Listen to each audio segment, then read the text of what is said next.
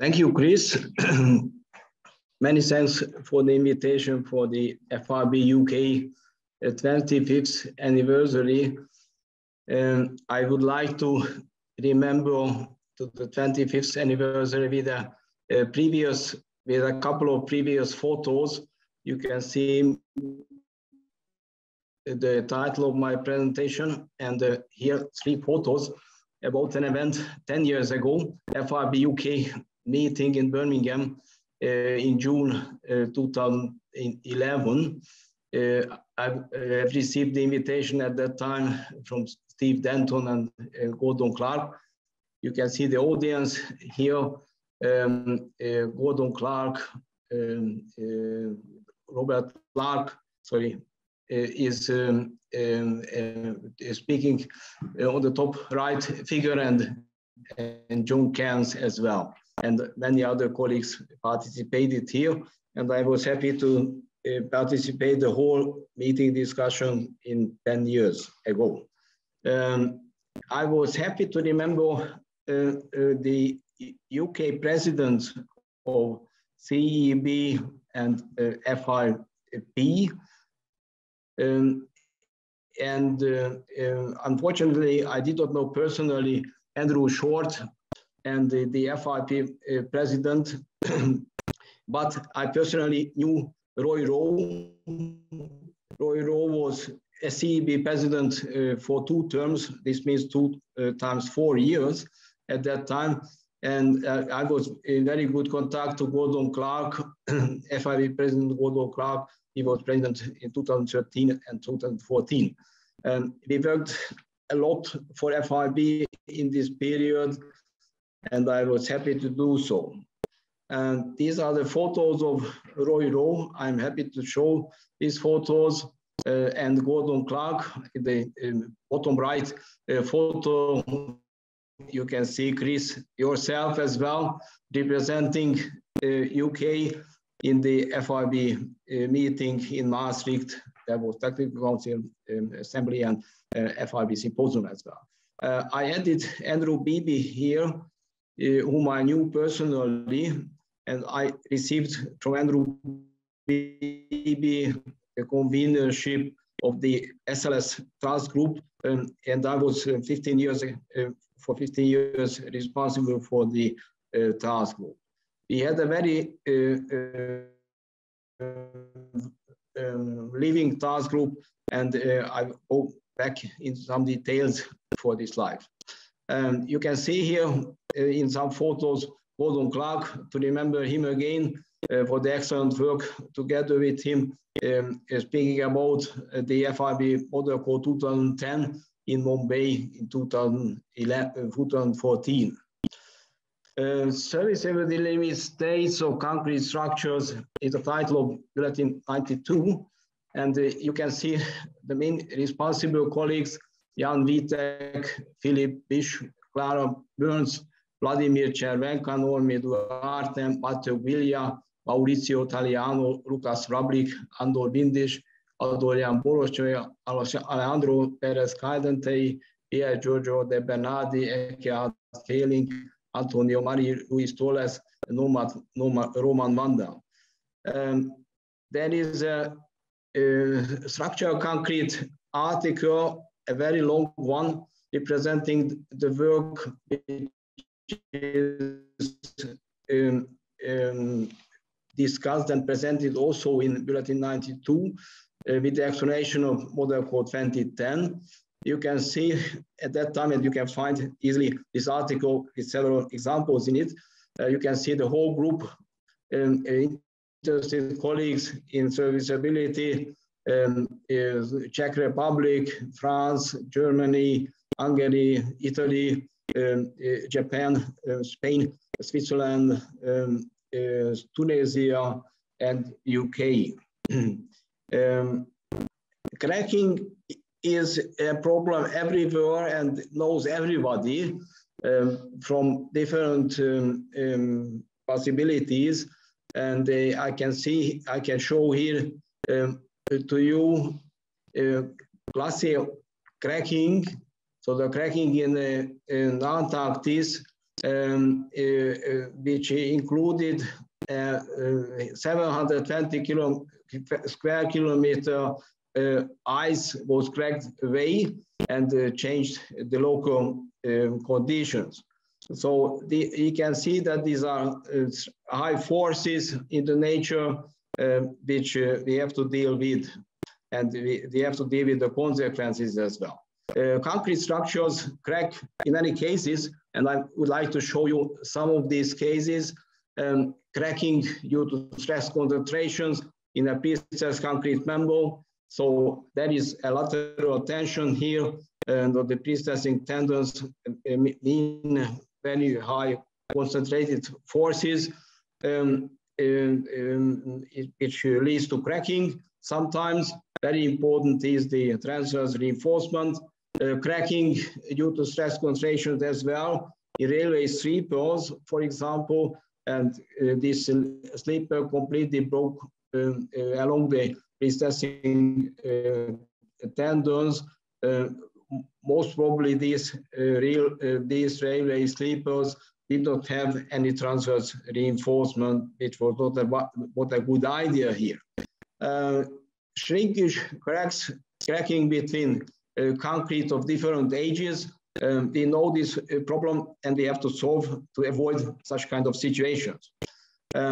Cracking in airport runway due to plastic settlement, for example, that is another problem in large fields of concrete. Leakage of pre-stressed concrete formwork in prefabricated elements. We have to take care to close the formwork completely. Otherwise, we can have this problem, which you can see here. Water tightness is one of the responsibility of concrete.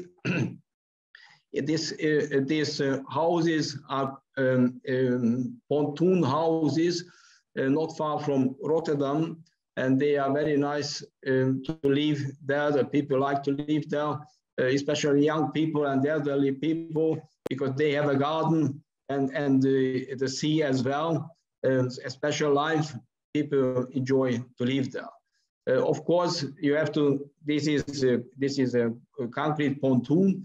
You have to be sure that the concrete is water tight, water resistant, even if you have a piano in it as well. I remember I visited these houses, and there was one house, including one piano, which increased the pressure in one side, and the balance was, it looked a little bit different than the others. It was not so easy to balance. Water tightness, water containers, water reservoirs, that is a bad example, of course. This is I show it to you. So the water tightness is fashionable here. And we often speak about self-healing of concrete in case of limited crack widths, small crack widths. In this case, I don't believe that self-healing is possible anyhow. Serviceability limit states are the states beyond which the specified demand for concrete structure or a structural component are related to its normal use or function are not longer met. This is the definition of serviceability limit states. Very important that we have only two limit states, ultimate limit states and serviceability limit states. In case of serviceability limit states, we can see the result of our control. They can check the deflection and crack widths on the structure. I often say that I like cracking to the students, which means that it is important, by cracking, it is important to see the directional principal stresses, how the whole structure behaves, and what are the needs which we have to do and which have to meet if cracking happens, or for example, differential settlement and so on. So very important for expertise, it is for cracking to see the crack pattern, because you can decide what kind of measures you have to meet.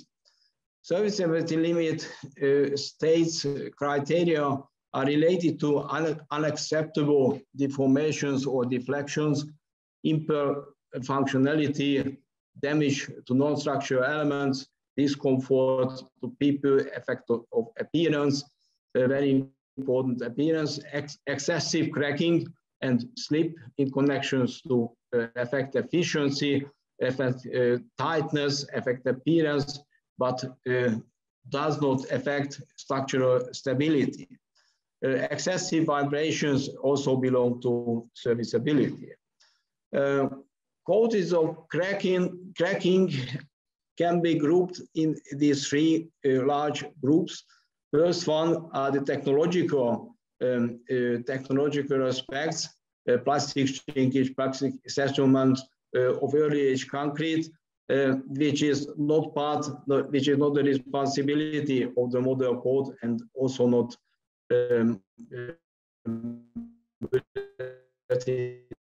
92.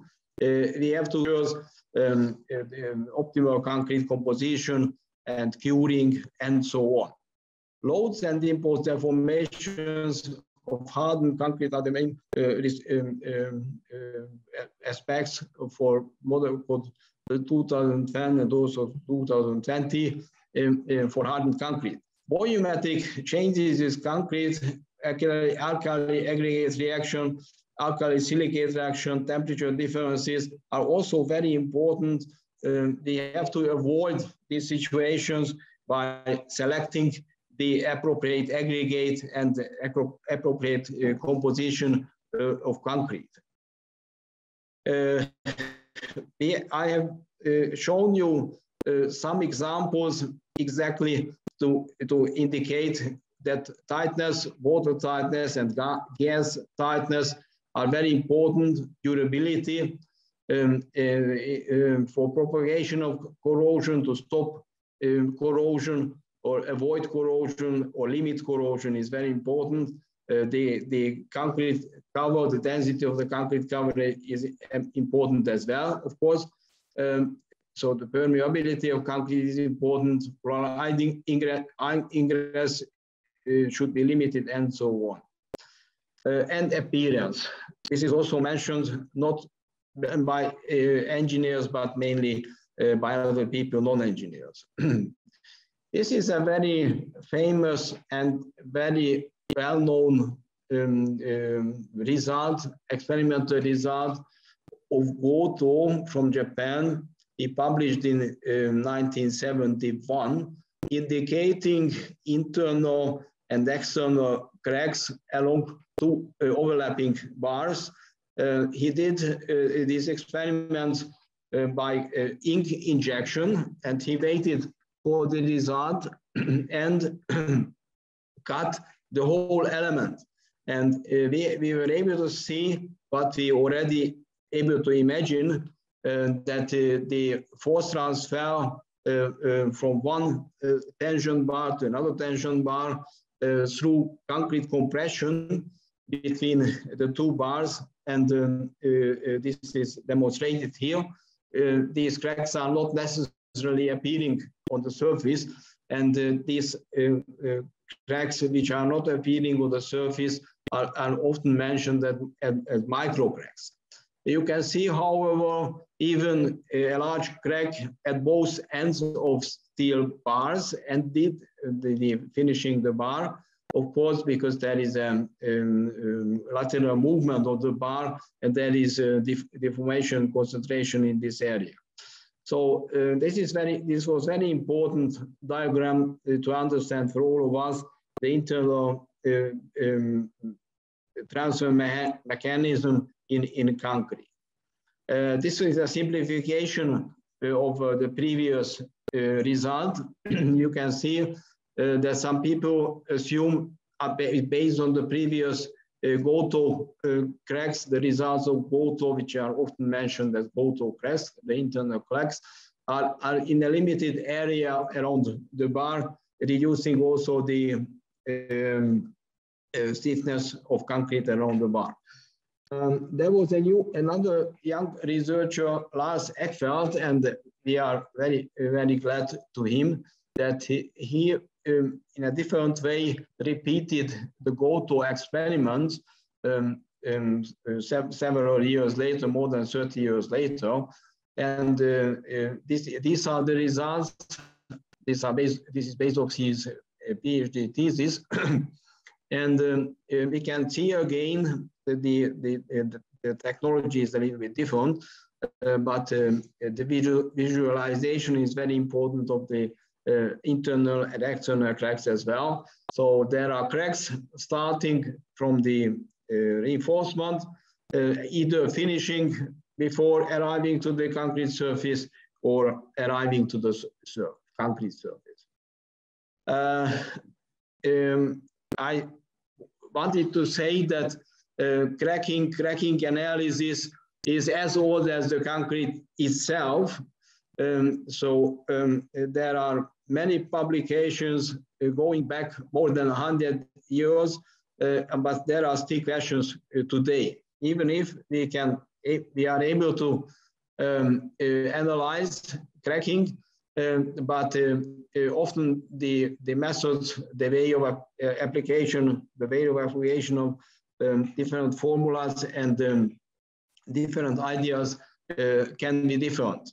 One of the biggest difficulties is the visibility of cracks. Cracks can be measured by anybody, and they can record it and they can claim these cracks and so on. And we know very well there is a distribution of cracking. There is a crack pattern, and you can select a large crack with large width or a small one. If people try to check a concrete construction, they normally try to select the large cracks. So it indicates even a larger discussion, of course. In the laboratory, we can measure crack widths in the minimum of 1,000, and on-site, the on-site measurement is also rather sensitive, 100 of crack widths. So there is no problem, and we have now optical methods and electric methods, so it is easy to measure, but more important is to understand. One of the aspects is we have to realize, and this is why I mentioned at the beginning, GOTO cracks, that the shape of the crack is not linear. You can see that the influence of reinforcement, the reinforcement due to bond decreases the crack width itself, and indicating that there is a difference between the crack width at the level of the reinforcement and the level of the element. So that would be very important if we are speaking, and especially if we are comparing crack widths, we have to compare on the same level, either on the level of the concrete element or at the level of the reinforcement. The different models then are, for example, the top one, which is not true, but this is one of the limits. This is the no bond, the no slip theory. In this case, there is no slip, and there is no slip, no crack width at the surface of the reinforcement. However, there is, even in this case, crack width measurable on the top of the element. The other extremities is the second ideal, the no bond theory. In this case, there is no interaction of reinforcement, and there is no change of the shape of the concrete in tension. Of course, the bottom left diagram is realistic. So we have some bond stress and reduction of the crack width along the bar, but even in this case, the crack width is higher at the top of the element. Many discussions carried out if the durability by cracking makes any difficulties or not. That is an important factor that it influences the durability, not only the crack weights. I will explain you one of the very important new test results here, but also the porosity of the concrete cover. So by increasing the cement content and by increasing the concrete strength, the density of concrete cover, concrete in the concrete cover is decreased, and so the condition, the circumstances are better. But anyway, to stop discussion, these Japanese colleagues did this experiment where you can see one single crack on the top middle of the diagram, 0.2 millimeter, and there are measurements of the details I will show in the next diagram how it was measured. There are differences, especially around the cracked area. The potential values are different and increase close to the cracks. And this experiment was done with corrosion cells. So electric measurements were carried out, and these values are evaluated. The conclusions are very important that the influences on bending or fractural cracks and water cementation, the corrosion rates of reinforcing bar are very large. In the vicinity of bending crack as a macro cell was formed, and the corrosion rate increased remarkably. Since the alkali content increases with the decrease in water cementation, the corrosion rate slows down with low water cementation. So these conclusions are very clear, and of course there is an influence of the crack width itself on the durability of reinforced concrete elements or precast concrete elements. This simple equation is almost enough to understand cracking, how cracking develops and what kind of value can be reached. But even if we know, everybody knows this equation, it is nothing else that the tensile strain of steel reinforcement and minus the tensile reinforcement of concrete, which is integrated along the crack distance. So the idea is very simple. So this is the integration of actually the slip from both sides of a crack. However, the solution includes several approaches on different levels, and therefore the approaches also look rather different sometimes, and the results are almost always different. So within the last 100 years, more than 50 or 60 approaches, crack width calculation formulas are developed and give different values. However, almost the same basic parameters, concrete strength, and so on are considered, but the assumptions then are different. So therefore, it is important to understand where the assumptions are embedded and what is the real meaning of the results that we are calculating. Yes, the simple time model is presented here, which is included in the Model Code 2010 and Bulletin 92. Here you can see that the element on the top, yes, sorry. You can see here around the crack that there is an increase of steel stress, of course, and the concrete strength is 0 at the section of the cracking. And the bottom diagram is very important, not only to the bone stress distribution, which is evenly distributed which is the simplest one, but it includes the definition or the notation LS max, which is the transmission length of the force development, and this is considered with the maximum value. This is incorporated in the further calculations. So the first step, we have to decide, we have to understand how the cracks develop.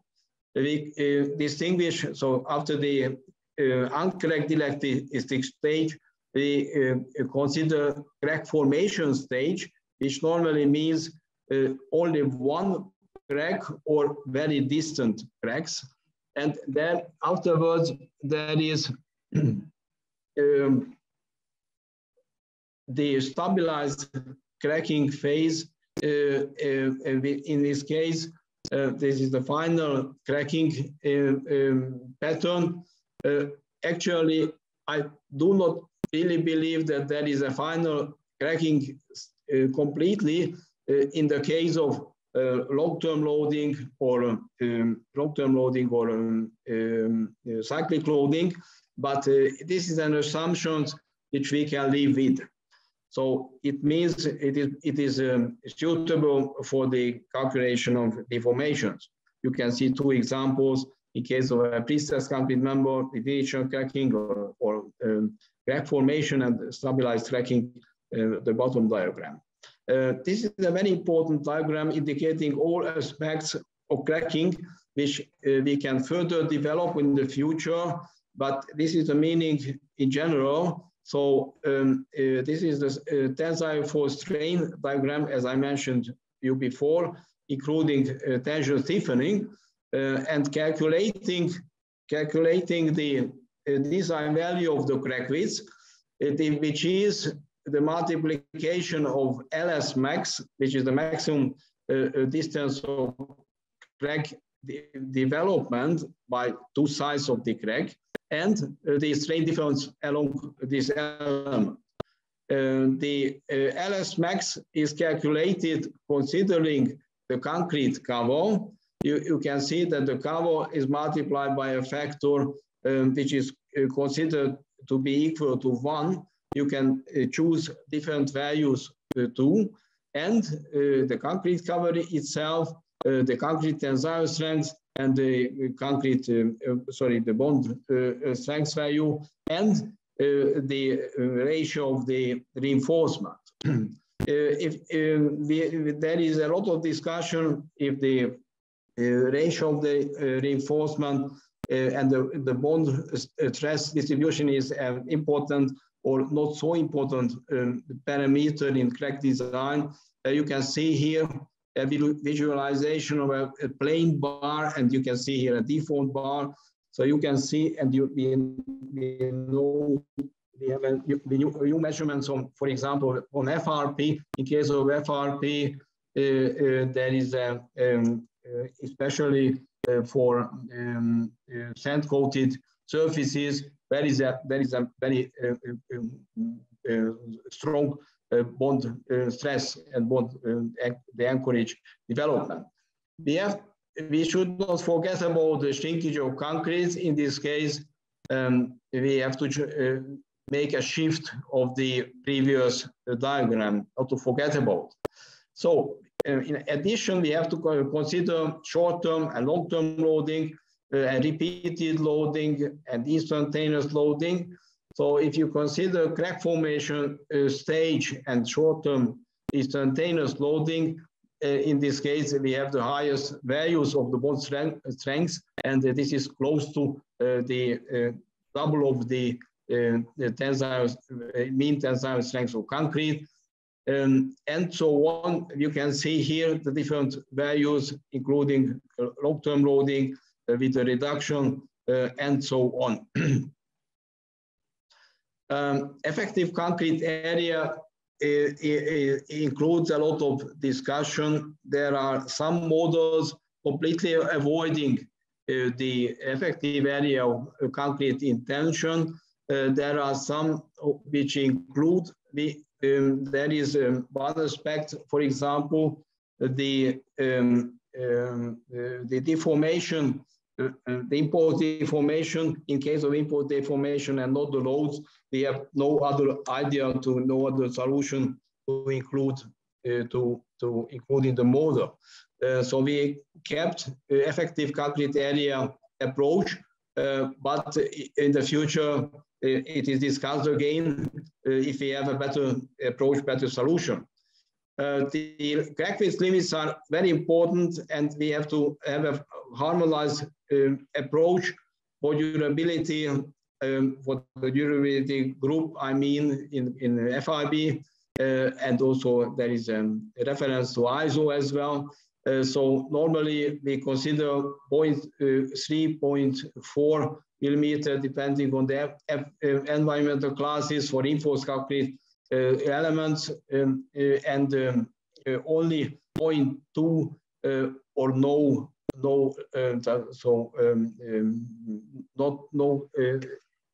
value for precast concrete elements in decompression.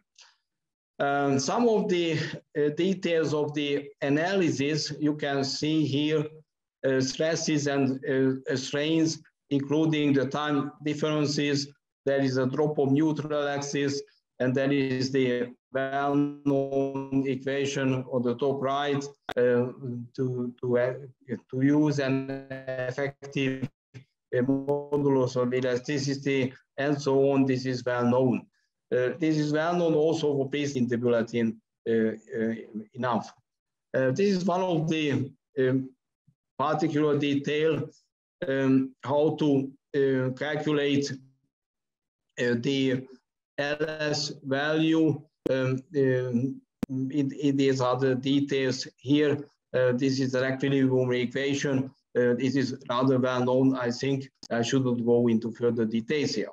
The comparison of results indicate for this model code approach an acceptable fit if you compare measured crack widths to experimental values, where also the tension stiffening influence is included. However, we have to mention that, of course, the correlation is not very high or not very good because the experiment, not all the parameters are exactly the same. I mean that so there are many experiments, but very difficult to find similar experiments.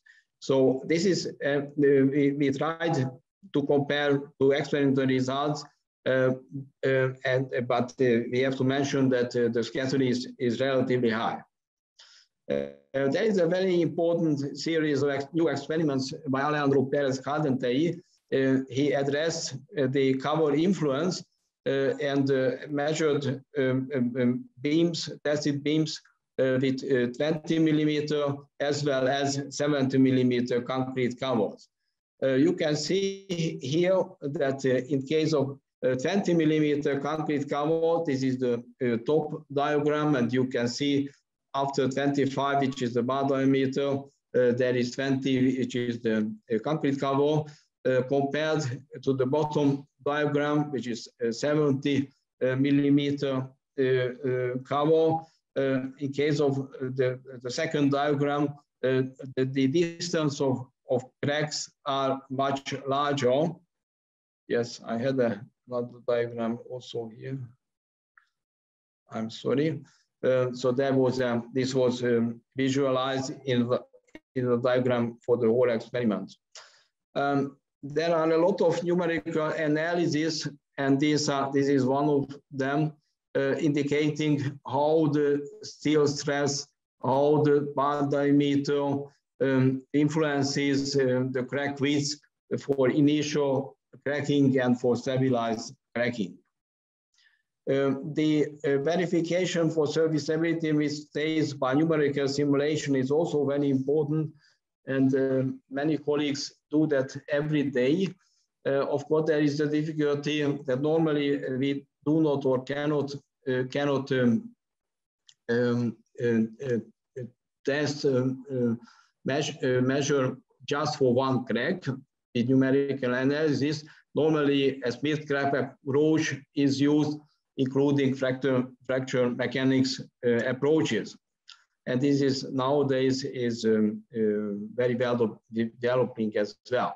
I have to mention finally the cyclic loading in one direction or even in reverse cyclic loading.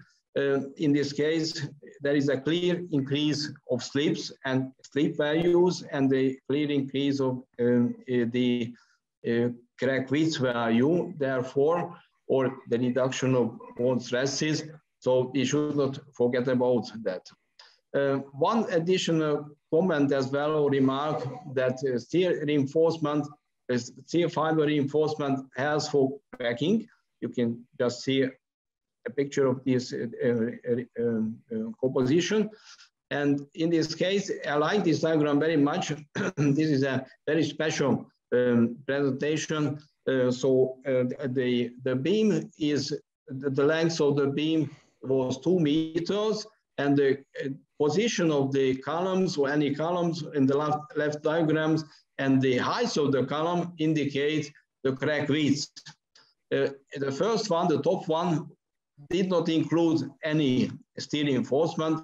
The second one, 5.5% crimped reinforcement, and the third one, the bottom diagram, 1% steel reinforcement. You can clearly see that the average of the columns, the average of the crack width decreased considerably, and the distribution was different as well. So there is a positive influence of steel fibers for cracking, definitely. This is my last photo. I should also mention that we have the serviceability group very living. Normally we have two meetings, not even one, but 2 meetings, even in the last years, different universities, countries, and there is a very good atmosphere of these meetings. Normally 2 days meeting with an excursion and with a familiar life as well. Thank you for your attention.